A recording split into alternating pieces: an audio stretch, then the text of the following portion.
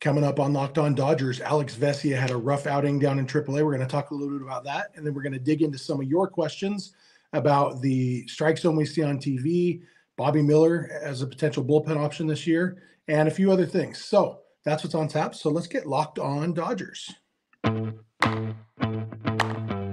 You are Locked On Dodgers, your daily Los Angeles Dodgers podcast. Part of the Locked On Podcast Network, your team every day.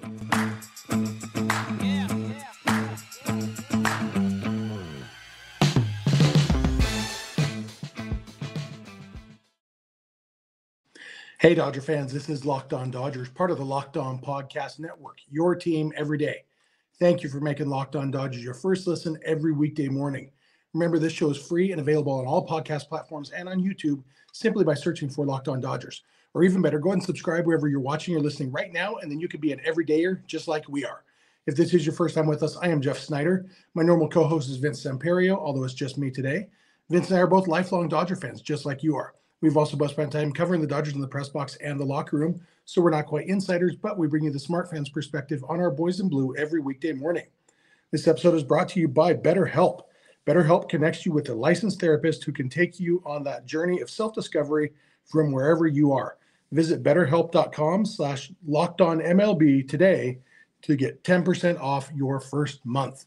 And this is my last recording here from my parents' house. And so starting next week, I will be back to my regular podcasting studio.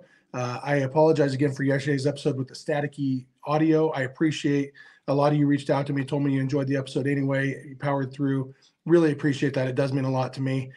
Today, I think I figured out it was my wireless earbuds that I was using that was causing the static. So today, I am going straight through my my phone's microphone. And so you may get a little bit more background noise than usual, but hopefully the overall audio quality will be better than what we had yesterday. And then we can look forward to next week when we'll be back to my nice, fancy, professional microphone. But let's jump right in. We do have some questions from you listeners to get to. And but first, I want to talk a little bit about Alex Vesia. As you probably know, Alex Vesia was sent down to the minors when the Dodgers activated or called up Gavin Stone for Wednesday's game. Vince had talked about the likelihood that that would be the corresponding move, and Vesia's appearance on Tuesday night probably solidified that or even made it happen if it wasn't the plan. So they sent him down. He made his first appearance on Thursday night with Oklahoma City, and it did not go well. He came in with a 2-1 lead. 6 batters later, Oklahoma City was down 7-2. 6-2. Vesia faced 6 batters, and 5 of them scored, including his first 4 batters went double, walk, single, grand slam, and then he got an out and then gave up another home run. Rough outing for Vesia. Obviously, whatever's been wrong with Vesia this year, we didn't necessarily expect it to be magically fixed just by being in AAA. The hope is that whatever magic he is missing from last year and the year before, that he can re-find it in AAA.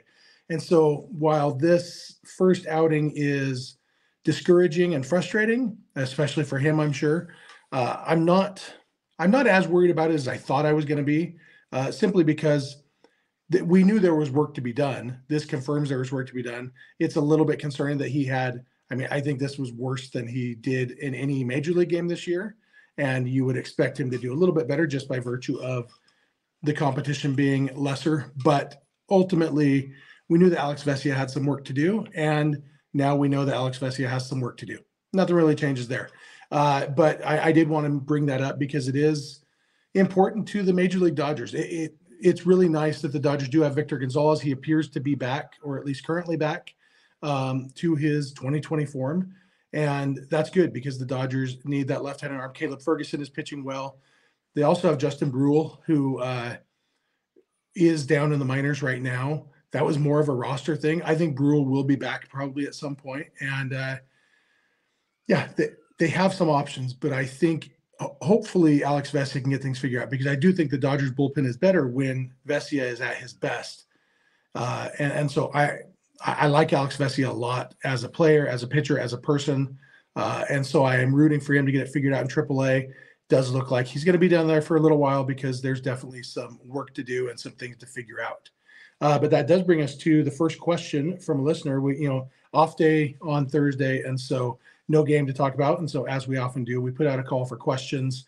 And Thomas, who is on Twitter, I know he has a Twitter handle. He texted me this question directly, so I don't remember his Twitter handle. Sorry, Thomas. You guys know Thomas. He's on some sort of Champagne Guapi there's underscores or something, but his Twitter handle is something like that. But he asked, could you see a scenario where Bobby Miller gets called up in season and used as a reliever in the postseason? Do you feel like his stuff would play well in that situation? And, Bobby Miller just made his AAA debut a week or so ago, looked good, throwing hard. Honestly, the short answer to this question is absolutely. Bobby Miller has great stuff, and it definitely could play up even more in the bullpen. If he came in knowing he's going one inning, he could be pumping 102 miles an hour out of the bullpen. He could definitely be a very effective weapon out of the bullpen. Or he could be a longer reliever. He could, because he's throwing 100 miles an hour as a starter. And so even if he knew I'm throwing 2 or even 3 innings, he could still be throwing 100 and still have that good stuff. Never facing a batter twice in a game is a good way to break into the big leagues. It's not foolproof. I was just talking to my brother the other day about Walker Buehler in 2017, giving up, speaking of Alex Vesia's night tonight, Buehler in a game against the Rockies. I don't know if you guys remember this. The way my brain works, I remembered it was also the game that Alex Verdugo hit his first career home run. But Buehler came in and it might have been 2-0, 2-1. The Dodgers were down, and Buehler, fourth batter he faced, hit a grand slam. So you can guess how the first 3 went. Buehler has great stuff too, and you would have thought it would have played up in relief. So it doesn't always work. And Buehler, that was kind of the thought with him in 2017, was get him up here, get him pitching in relief, and he might be able to help us in the bullpen in the postseason. Ultimately, it didn't work out. He didn't make the postseason roster, and instead they had guys like Brandon McCarthy and other guys who weren't really contributing, and it came back to bite them a little bit. Obviously, we know there were extenuating circumstances in that World Series, but it would have been nice to have a fully effective Buehler. And so, maybe one of the things they learned from that experience is to maybe, if that is their plan, maybe do it a little bit sooner to get Miller a little bit more experience in the big leagues. But, a lot of that does come down to how the rest of the bullpen performs over the next few months. Trading for, another point Thomas made in a follow-up text was that trading for relievers is never fun. And he mentions O'Neal Cruz and Yordan Alvarez, 2 minor leaguers that the Dodgers traded for relief pitchers. And ultimately, Yordan Alvarez has turned into a superstar in Houston. O'Neal Cruz has turned into a potential superstar. He's currently hurt, maybe out for the season, definitely out for a long time. Very, very talented. And the Dodgers got Tony Watson for O'Neal Cruz. They got Josh Fields for Yordan Alvarez. Obviously, 2 trades they wouldn't mind taking back, but at the time they needed relief pitching. Andrew Friedman, though, has said that he hates trading for relievers. He hasn't mentioned those names specifically, I don't think, but that's what he's saying is it's no fun to trade a good minor league prospect for a reliever who may or may not work out. And relievers are so volatile, so hard to tell if they're going to work out. I don't think the Dodgers want to trade for any bullpen help, at least nothing of any value. And so fixing those problems fixing them internally would be ideal, whether that's Alex Vesia figuring things out, Bobby Miller coming up, they've got options, especially once, if Pepio gets healthy, he could be a long reliever. Michael Grove, they've got so many starters when everybody's healthy that some of those things could happen. But I think the Dodgers are hoping to have a strong bullpen that without the need to go out and trade for anybody at the trade deadline. I think that's the goal. And so Bobby Miller could definitely be a key part of that goal. Miller is long-term. He's a starter, and the Dodgers see him as a starter. His value is as a starter. But for this year, it definitely could make sense to have him in relief. Thank you, Thomas, for that question. I've got a few more questions to answer from you guys, so I'm going to come back in a minute and do that. I want to thank you again for making Locked On Dodgers your first listen every weekday morning. And please keep it Locked On Dodgers. This episode is brought to you by RocketMoney. Those free trials. Try it free for 30 days. Just give us your credit card number, and then as long as you cancel before you get billed, before the 30 days are up, you don't have to pay for anything. And if you're anything like me, you end up paying for things because you forget to cancel and, out of sight, out of mind. Well, RocketMoney is here to get things back in sight and in mind by letting you cancel these things. In fact, more importantly, find the things that you're spending money on and then cancel them. Rocket Money will go through you just link up your credit cards. It goes through and finds, hey, you've got this subscription, this subscription, this subscription. And you can look and say, oh, I didn't know I had that. I don't want to be paying for that. Oh, I remember signing up for that free trial. I've been paying for that for 3 years. Whatever it is, right there within Rocket Money, there's a little cancel button. You just say, hey, cancel this one for me, please. And Rocket Money says, yes, sir, or ma'am. And it cancels, and you don't have to do, it's so easy. It's so convenient, and you can save hundreds and hundreds of dollars. So stop throwing your money away, cancel unwanted subscriptions, and manage your expenses the easy way by going to rocketmoney.com/lockedonmlb. That's rocketmoney.com/lockedonmlb. One more time, rocketmoney.com/lockedonmlb. All right, I am back. I want to thank you again for making Locked On Dodgers your first listen every weekday morning. If you're watching on the podcast or on YouTube, I'd love to hear your thoughts in the comments section. If you are listening on the podcast, love to hear from you through social media or email or whatever. I'll give you all that contact info at the end, like I always do. I also want to remind you, the Dodgers take on the Padres. First games against the Padres this year. It's going to be exciting tonight down in San Diego. And if you want to catch every pitch of the local Dodgers hometown broadcast with SiriusXM, just pull up the SXM app and search for Dodgers, and you can get it there. You can also listen to this podcast on the SXM app simply by searching for Locked On Dodgers. It's a great way to catch your Dodgers, great way to catch this podcast. So check that out. Moving on, we have another question. This one came via text message from our buddy Greg in Bartlett, Illinois. Greg is a loyal listener, frequent question asker, frequent commenter, and he is probably our most frequent texter. That's how we communicate. Love it. I'll give you the text number at the end too. It's great. It comes straight to my email. Really easy way to communicate with us. And Greg, this one's not specific to the Dodgers, but I thought it was a really interesting question, so I want to talk about it. He says, when we see the strike zone on TV, it appears in 2 dimensions, but my understanding is that the zone is 3D and that if the ball touches the zone at any point, it's a strike. Does this sometimes create an illusion for TV viewers about strikes that look like balls because they're out of the zone when they first cross the plate, but break into the zone as the ball travels through the zone? Or does the TV view somehow account for this? And this is a great question. And the short answer, Greg, is yeah, it can create that illusion. But I think it's not a huge deal, and I think it doesn't happen very often, and I'll explain why. Because I think, but this is my understanding of the TV strike zones, and I have looked into it quite a bit. I think my understanding is correct. Don't quote me on it. If you're on Who Wants to Be a Millionaire and the question comes to that, call a better expert than me. But I think this is how it works: is that the TV zone is at the front of the plate, and so it's when the ball gets to the plate. Where is it? That's what you see show up on the zone. And most pitches, most of the movement at that point that's going, the plate is only 1.5 feet deep, and so when you're talking about 60 feet 6 inches, or after the release point, 55 feet, whatever it is that the ball's traveling, and it's got horizontal movement, like a lot of horizontal movement is 20 inches.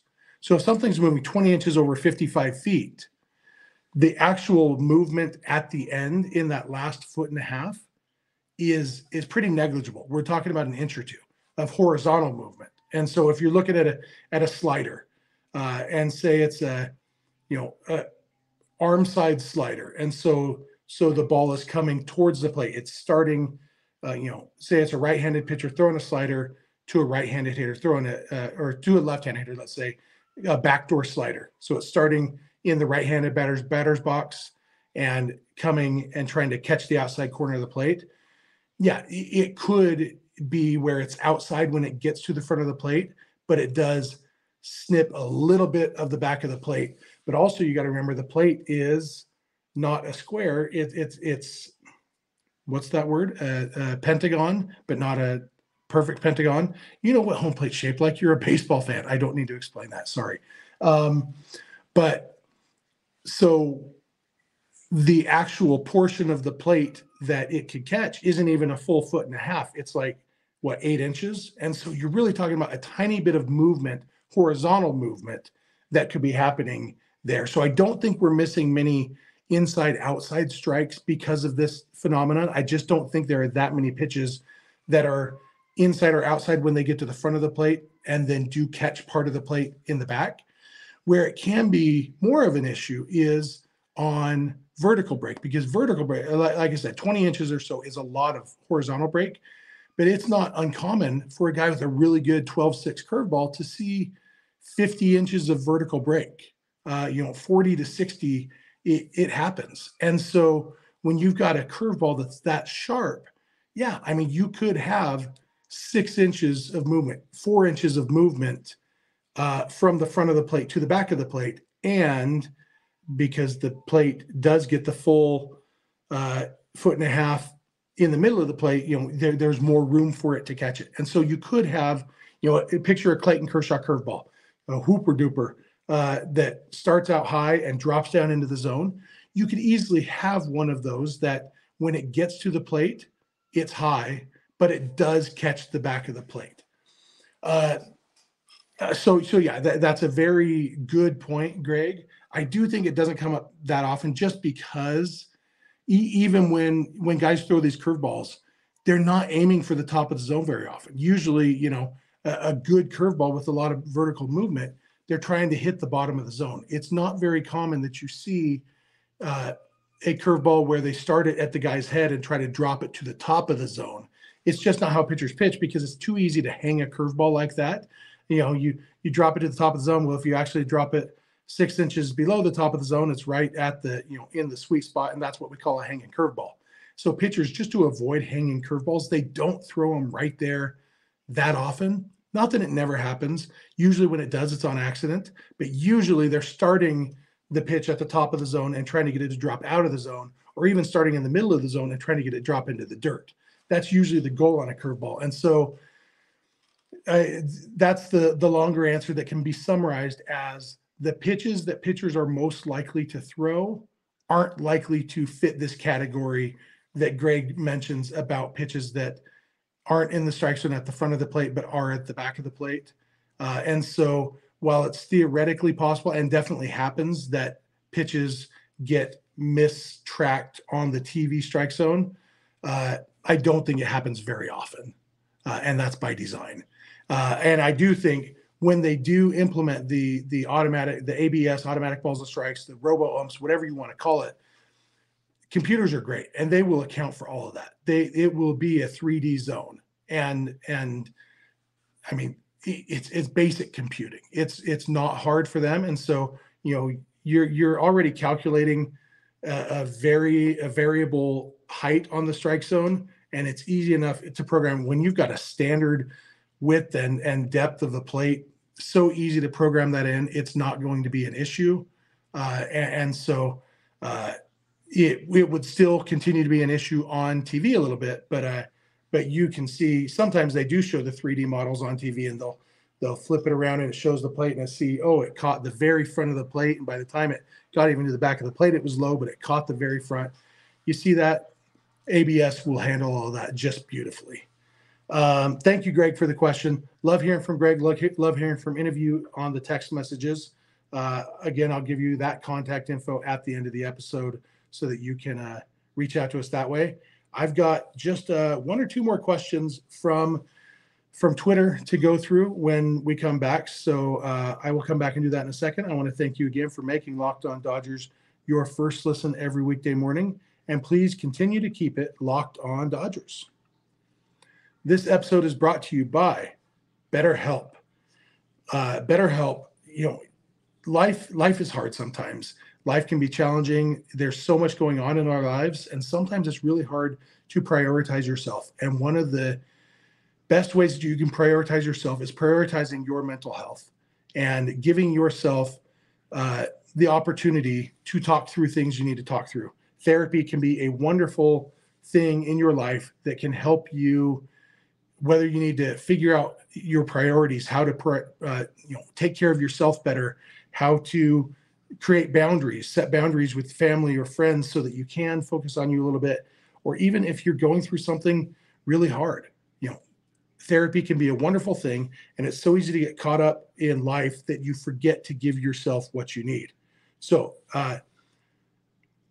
if you're thinking of starting therapy, you should give BetterHelp a try. It's entirely online. It's designed to be convenient, flexible, and suited to your schedule. You just fill out a brief questionnaire to get matched with a licensed therapist, and you can switch therapists anytime at no additional charge. So if you are thinking about it, find more balance with BetterHelp. Visit betterhelp.com/lockedonmlb today to get 10% off your first month. That's BetterHelp, HELP.com/lockedonmlb. All right, I am back. I want to thank you again for making Locked On Dodgers your first listen every weekday morning. I also want to remind you again about the SXM app. If you are a SiriusXM subscriber, you probably have access to the SXM app. It's available with most of their plans, and you can listen to the Dodgers hometown broadcast live as the game is going on. If you can't catch it on TV or in person or whatever, just pull out the SXM app and search for Dodgers, and you can listen to the game that way. It's a great way to keep track of your Dodgers while they're playing. I use it a lot. I listen to the Dodgers on SiriusXM a lot, whether it's in my car or on the app. There are just times when it's more convenient for me to listen than to watch, and SXM is a great way to do it. And of course, you can also listen to this podcast on the SXM app. All you got to do is search for Locked On Dodgers. All right. Last, I think, one or two questions. One serious one and one joking one, kind of. One from Eddie Carrillo at EddieC_89 on Twitter. He says, in how many games are the Dodgers going to win the World Series, 4 or 5? And I guess the answer is 5, just because, 4 seems arrogant to say right now on May 5th. Cinco de Mayo. Happy Cinco de Mayo, guys.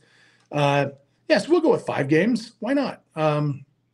Depends on who they're playing, Hopefully the Dodgers will have home field advantage. But if they are on the road, that would be fun to win it in 4 or 5 games, because then they can win it at home. If they have home field advantage, I would kind of hope for a 6-game win just so they could win it at home. But honestly, winning the World Series is the most important thing.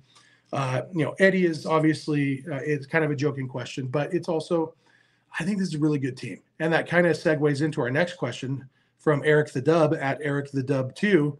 He says, I'm still on the train to bring up all the young guys and get under the cap. Am I wrong for it, or do we actually believe in this team? And Eric, I believe in this team. They aren't as good as they've been in the past. The Dodgers are really good this year. Like, they're on pace for 95 wins right now, and they've underperformed so far. And so, they do have a tougher schedule come up. I think we're going to learn a lot about this team in the next month, because May is going to be tougher than April was schedule-wise, but they're in a better place team-wise too. And so it's going to be interesting to see, but I really do think this team, they can absolutely make the postseason. I still expect them to win the division. I think they are the best team in the division. Either way, they're going to make the postseason. And as we've seen so many times, it's about getting hot in the postseason. And the Dodgers definitely have the talent to get hot in the postseason and win this. And the other part of this question that one of my favorite sayings is, I reject the premise of the question. It's kind of this stupid, arrogant thing of mine. But he said, Eric asked about bringing up the young guys and getting under the cap, the luxury tax. That's not going to happen. It can't happen because these guys are under contract. So bringing up young guys wouldn't do it. You'd have to, if you trade, who do you trade? You trade Chris Taylor. Okay. At this point, you'd save, some of his salary. The Dodgers are so far over the luxury tax at this point. There's nothing realistic that they could do to get under, because even if they just released everybody who's getting paid a lot of money, they still have to pay them. They would have to trade those guys. And, David Peralta, are you going to trade him without eating that salary? Probably not. Chris Taylor, you're going to trade him without eating that salary? Probably not. And so there's no realistic path at this point for the Dodgers to get under the luxury tax. So I don't think that's even a blip on their thought process right now. I think that ship has come and gone. It has sailed. Ship has sailed. Yeah, that's a saying. The Dodgers aren't going to get under the luxury tax this year, and they're not considering getting under the luxury tax this year because it's not going to happen. So whether they call up the young guys or not will have to do with whether they think the young guys can help them win this year. That's why they called up Gavin Stone, because they want to see what he has. I think the Dodgers are recognizing that Noah Syndergaard doesn't have much upside left. I talked about that a week or two ago. The upside from Noah Syndergaard is gone, and that means that if he sticks in the rotation, it's because they don't have better options. I think they're going to actively look for better options, whether that's Gavin Stone or Bobby Miller or Ryan Pepio or Michael Grove. At some point, unless Noah Syndergaard really surprises us, he's going to be out of the rotation and probably either traded or just released. And again, he's a guy making some money. You're not going to trade him without eating some of the salary. So maybe they do find a way to trade him. More likely, they DFA him and release him at some point this season, unless he really makes a turnaround. That's the goal with this Dodgers team. The Dodgers are always in a win now situation, and they've done a great job over the years of balancing. Let's win now. Let's also build a great farm system. And so, any trades they make will be to improve this team this year. Any young guys they call up, it'll be to improve this team this year. And that's how it should be, because this team definitely has potential. It's not the best team we've seen in the last 10 years among the Dodgers, but it's a very good team and has just as good a chance of winning the World Series as any of those other teams. I think this team is as good as the 2017 team that would have won the World Series if not for the cheating cheaters. This is a very good team. They need health. They need to come together, but it's a good team. That's my thoughts on that, Eric. I'd love to hear if you agree or disagree. And with that said, I think that's going to do it for today's episode, and that will do it for this week. I do want to thank you guys so much for checking out Locked On Dodgers every weekday morning. It really does mean a lot to us. We love our everydayers. If you're not an everydayer, it's really easy to become one. You just watch or listen every day. Super easy, super fun. And, we'd love to hear from you if you are an everydayer. If you have friends or family who love the Dodgers like you do, please tell them about the show. We have a loyal fan base of this show, and we really appreciate that. We would love to double that fan base, if you know what I mean. So if you know people who love the Dodgers, I'm going to shout out my friends again, Heather and Trevor. They got Heather's parents. I remembered, I was reminded, I shouted out Heather's parents on yesterday's episode. Heather's mom is named Sandy, like Sandy Koufax. That's pretty awesome. Heather's parents listen to the show because Heather and Trevor told them about the show. So if you have loved ones who love the Dodgers, please tell them about the show. Maybe they'll like it. Maybe don't point them to yesterday's episode with the terrible audio quality. Maybe this one's better. But I did think the content yesterday was good. We do our best to bring you the Dodgers every weekday morning. It's a lot of fun. SXM, SiriusXM, and the SXM app do their best to bring you the Dodgers every time they're playing. All you got to do is pull out the SXM app and search for Dodgers, and you can listen to the hometown broadcast as the game is going on. It's a great way to follow the Dodgers if you can't watch at the time and if you're not sitting in the stadium. And if you can also listen to this podcast on that SXM app simply by searching for Locked On Dodgers. What else? You can follow us on Instagram and on Twitter at Locked On Dodgers. Vince is on Twitter at Vince Samperio. No, not Vince Samperio. That's his old handle, remember? He's on Twitter at VinceSense91. I am on Twitter at Snydog, and the DMs are open in all of those places. Our email address is lockedondodgers@gmail.com. And our phone number for voicemails or text messages, like Greg from Bartlett, Illinois, sends us, is 323-863-LOCK, 5625. We are here every weekday morning, and we hope you'll be here with us. When you get in your car or sit on your couch, tell your smart device to play podcast Locked On Dodgers. And remember, you don't have to agree. You just have to listen. We'll talk to you on Monday.